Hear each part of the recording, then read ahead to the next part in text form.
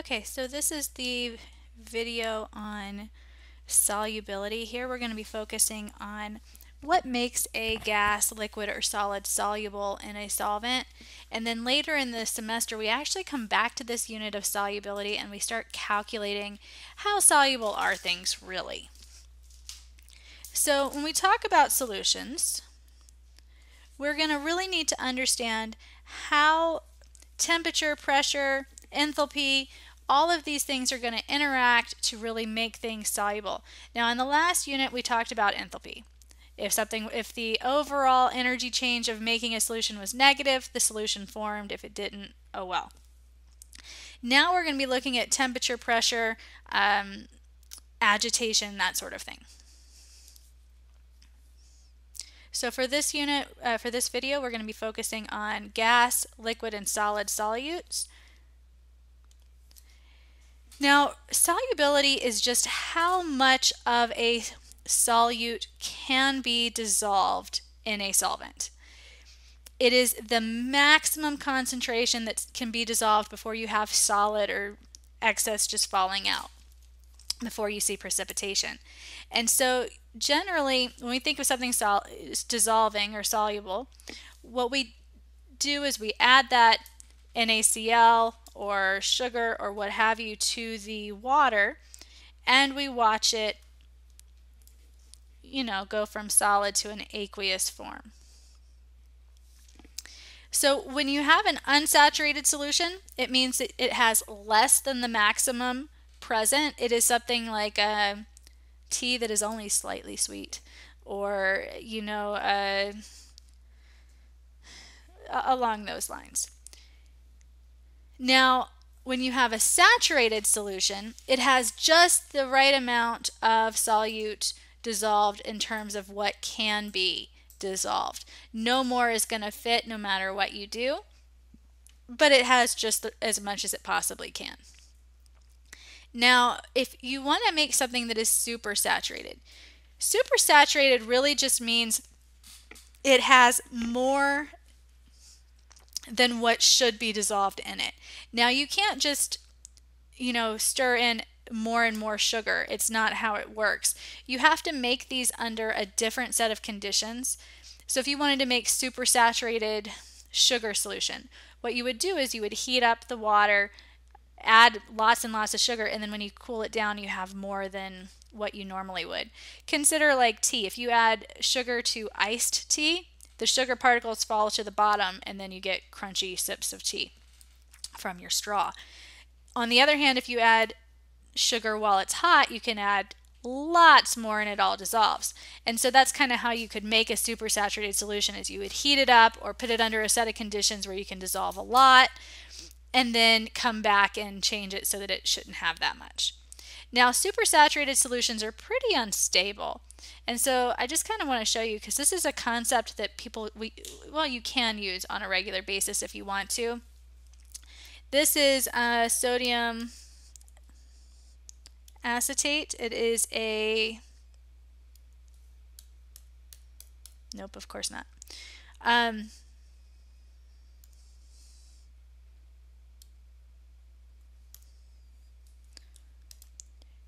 It is a supersaturated solution of sodium acetate. Now, because this typically is very unstable, I'm going to make it bigger so at least you can see it. If you add a single crystal, like a piece of sand, here they're going to add a piece of the same sodium acetate compound. When you do that, it immediately causes crystallization. And so you can kind of watch. They're going to use tweezers and get one crystal.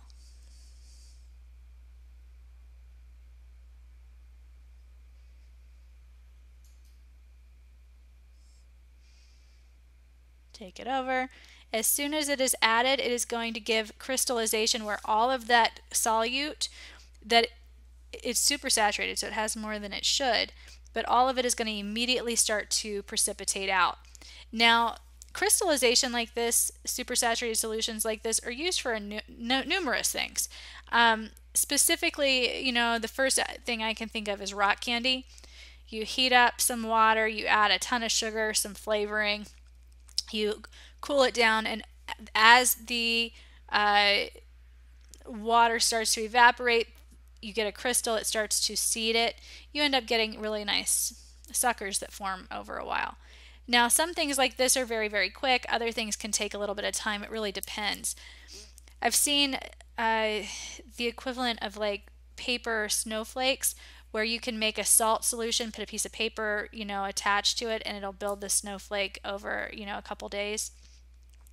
Generally, the people that spend their life working on crystallization like this, they prefer very slow crystals. You kind of saw this was really fast, which works for our lecture.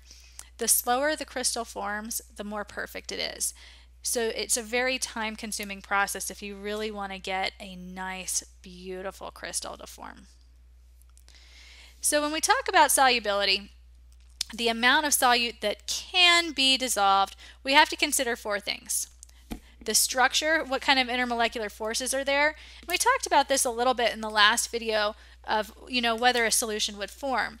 We need the solute and solvent to have similar polarity, similar interactions. And that way they will prefer each other rather than themselves. Now, in addition, we can consider temperature. If you've ever tried to drink a flat soda,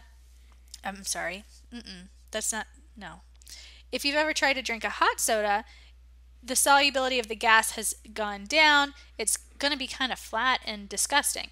And so temperature also plays a role on solubility. Agitation, if you've dropped a 2-liter of soda, you can kind of see all the gas comes flying out, so you don't want to open it right away because, that would be bad. And then pressure is also an issue. So let's go into each type of solute separately. Now, in general, gases are going to be most soluble under low temperature. The colder it is, the better, which is why,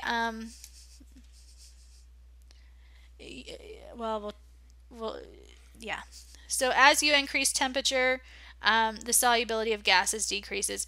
Now, some things like helium don't really change much, but most everything has a pretty dramatic decline here. Same thing can be said for agitation. The more you stir a soda or something with dissolved gas in it, the more the gas that bubbles out. So, and then the final thing I want to say is high pressure. The reason when you open a soda, you hear that shh, is because they've added so much additional CO2 that you know that the bubbles are going to be in the actual liquid themselves and not above the surface, okay? Now, what does that really mean for us? In terms of solubility of gases, one of the problems that you'll see is if you have to get a fish tank, well, if you have a fish tank, I like fish tanks, but no. If you have a fish tank or some other area where you have aquatic life, you typically have to maintain a temperature below a certain amount. When the temperature gets too low,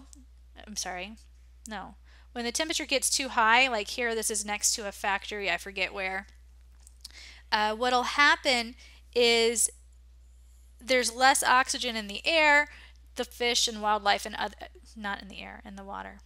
All right, let me restart that. I'll come back and delete this. As the temperature of the water goes up, the solubility of the gas goes down in the liquid. So here near a heat source, it's too hot because of the factory runoff. The water does not have enough oxygen in it because it's too hot. So the wildlife is dying because they're not able to breathe. You can also kind of watch in just glasses of water. If you leave a glass of water sitting on the table, sometimes you'll see the bubbles start to aggregate together as the temperature of the water goes up. And it's just because it's starting to come out of solution a little bit.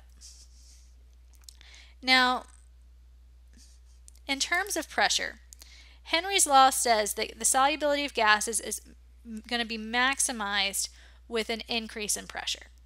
So it's going to be directly related where the concentration of gas that can be dissolved is equal to some constant times the partial pressure of the gas above the solution.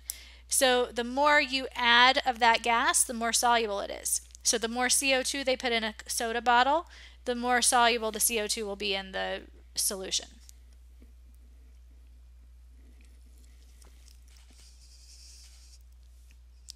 There we go. Now guys, I'm not going to have you calculate this. I just want you to know the solubility of gases is going to be maximum under low temperature, low agitation, and high pressure. And that is part of the high pressure is from Henry's law. In terms of liquids, oh, by the way, notice there's nothing here about structural effects. Nonpolar CO2 gas is dissolved in water. It's not a big deal. Because it is not directly interacting that way, it's not as troublesome. So these are the three things that affect the solubility of gas. On the other hand, when we get to liquids, when we mix liquids and they are soluble, we typically call it being miscible, meaning they mix very well. These are going to be very dependent on the structural effects. Here it has to be polar and polar, or nonpolar, or they're not going to want to interact at all. If they don't, they will just separate like here and here. You're not going to have a nice mixture, okay? Now, two hydrophilic liquids, water-loving liquids will form a solution. Two hydrophobic liquids will form a solution. But just like in the last video when we were talking about nonpolar and polar, they will not combine here either. The solution will not form. We say that it's going to be immiscible. You're going to be able to see those levels, kind of like oil and vinegar salad dressing, okay? Now, we can also talk a little bit about temperature and pressure, but there's not as much of an effect here. You know, temperature, if it goes up a little bit, they'll mix a little bit better. Pressure doesn't really have an effect at all. Agitation, I mean, can help, but it doesn't hurt here. So, solids, on the other hand, are another one that have really interesting takes. Here, the three things that affect the solubility of a solid is temperature, agitation, and structural effects. So here, for most solids, you want a high temperature. The higher the temperature, the more that dissolves. Again, I always use iced tea because this is the South, and that's what we do is drink sweet tea most of the time. So if you add sugar to iced tea, it floats to the bottom. It's not soluble. You add the sugar before you add the ice, voila. It is all of a sudden dissolved and you get a really nice sweet tea. Yay. High agitation. If you want to get something to mix or to dissolve, you have to stir it. The higher the more you stir, the more that is going to get the stuff dissolved. If you do end up having an unstable supersaturated solution, at that point you don't want to touch it at all.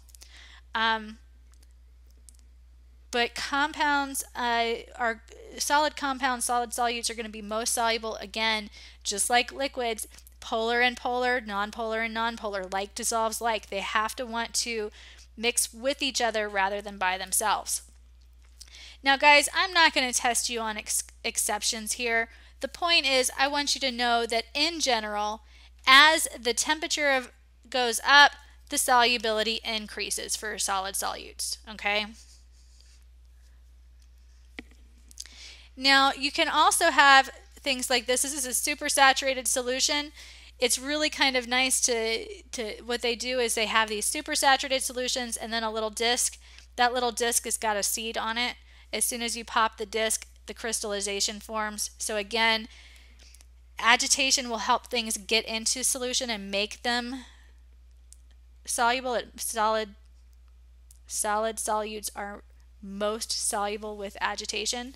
But when you're dealing with supersaturated solutions, they are unstable. So just be aware of that. That is it for this video. I hope it was helpful.